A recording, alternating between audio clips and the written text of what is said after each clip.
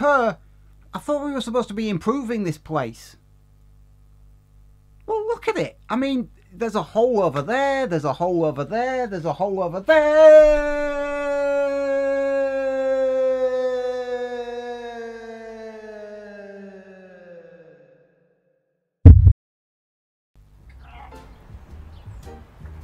Oh, ow. Excuse me. Sorry about this, but I think there's a slight chance that I may have died. Wait, what are you doing here? Demons aren't allowed on this level.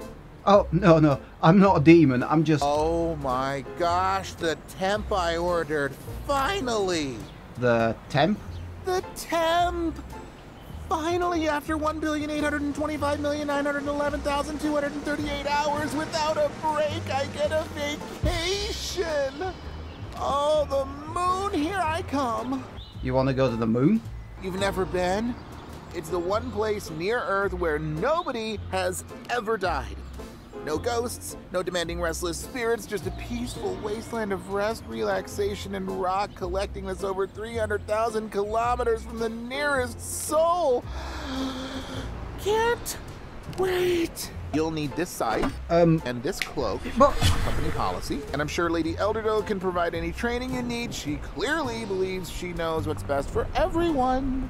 Why, you insolent. Well, goodbye. Death is going on vacation.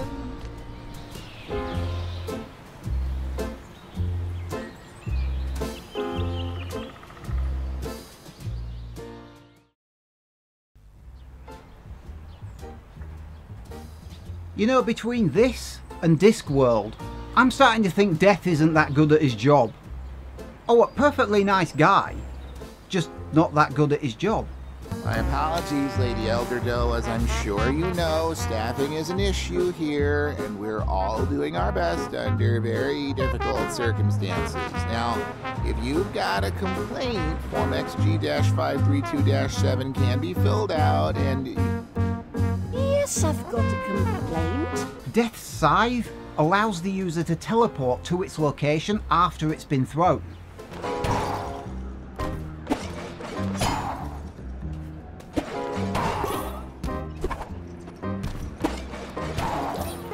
It allows the user to possess the living.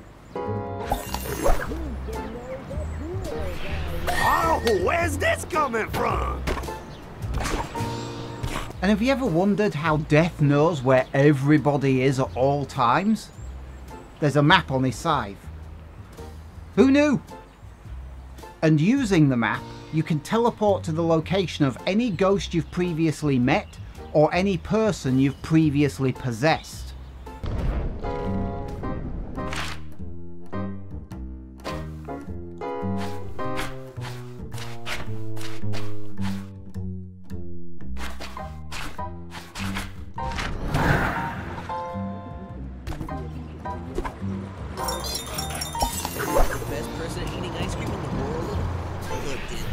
Hey, I suddenly feel great.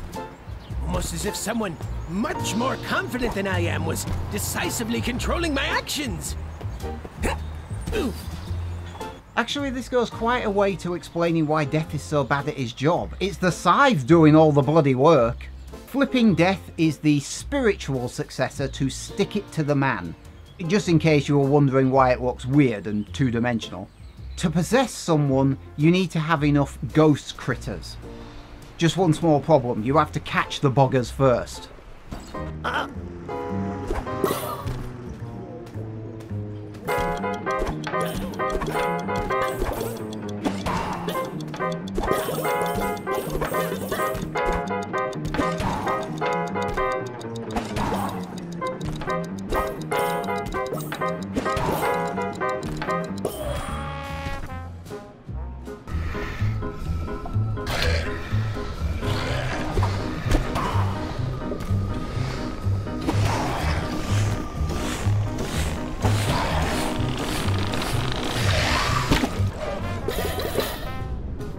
Then you just get in close, hold the triangle button, and voila!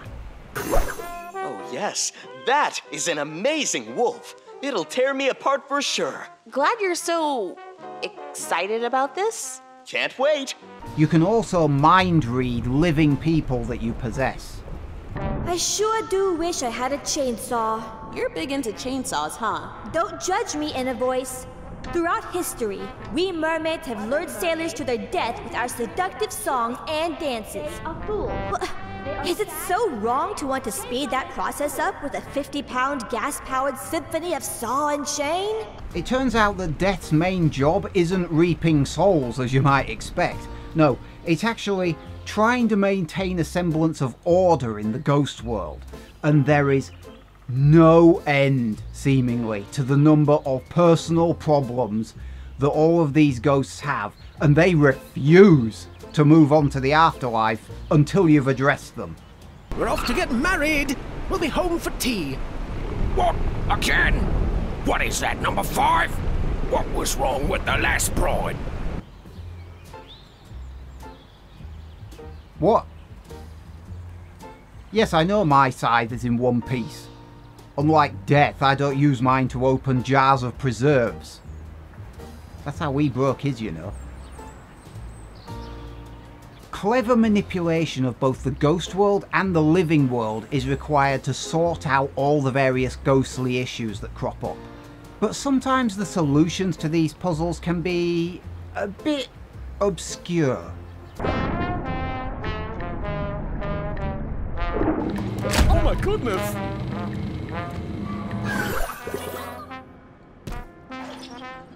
I mean, explain to me, on the face of it, how a guy painting a boat blue with his tongue helps you solve Lady Elderdoe's murder.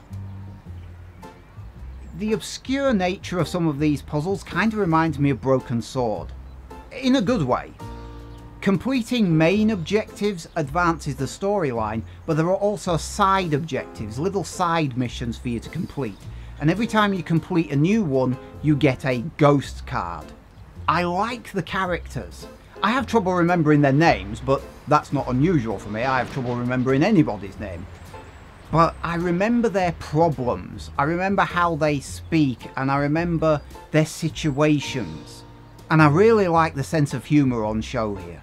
That's my conscience speaking. You're a bit late now, buddy. Yes. This is your conscience speaking. Be nicer to Hocus! Now I know I've drunk too much. You really are a Oh my gosh, you are the first person whose mind I had to censor. I'm not going to go into too much detail on this one because it's a story-driven game and it's a puzzle game. If I say too much about it, I'll basically ruin the whole thing for you. And the game is about 8 hours. It took me almost 8 hours to play all the way through it, and I got not most, but quite a few of the ghost cards. If you submit more time into the game and you try to get every single ghost card, it will go on for quite a bit longer than 8 hours. What? What's wrong? What's wrong? Vera's head is on fire! You didn't notice that? Hello? People say Vera's crazy, but at least she knows when someone's head is on fire! Ha! I'm going to give Flipping Death a 7 out of 10. I thought this was a good game. I like the sense of humour, the characters, the puzzles, quite like the story. The frame rate is around 30 frames a second, which is a bit of a surprise because its spiritual predecessor, Stick It to the Man, I'm pretty sure that was at 60 frames a second. A little bit of a surprise there, but it doesn't spoil the game. And I particularly like the way the puzzles are done. Yes, they're obscure, but they're not unsolvable. And the game has quite a nifty hint system, which allows you to pick hints off of the list depending on how far through the puzzle you've got. The hints that are unselectable, you've already done that bit, so you don't need to worry about it. I like the way the game gives you a little bit of help, but it doesn't tell you the whole thing at once, so it gives you much help as you need. Vera saw them long ago when... What? There is literally fire burning on the top of my head! So that's Flipping Death. 7 out of 10, good game, good puzzle game. Even though the puzzles are a bit on the obscure side, it didn't worry me. For me, it adds to the fun of the game. The game isn't exactly a marathon at about 8 hours, but you will get a bit more time out of it if you try to do more of the side quests. Now, if you'll excuse me, I have to go give someone a heart attack. Just...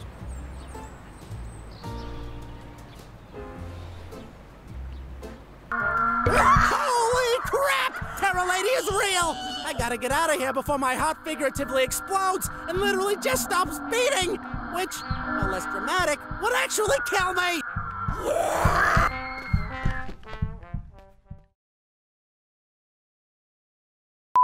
But it doesn't tell you the whole thing at once. It only gives you much help as you need. Oh, my wrist! Ow! I was only holding that for a little while. I'm not resting it on the floor. I'm resting it on the edge here, and I'm having to hold it up. Ow! Ah! I'm having to hold this thing together with one of these clips. These clips are what normally holds my green screen up. But if I don't hold it with a clip, then it just... It just does that. I factored everything into the side's design except that.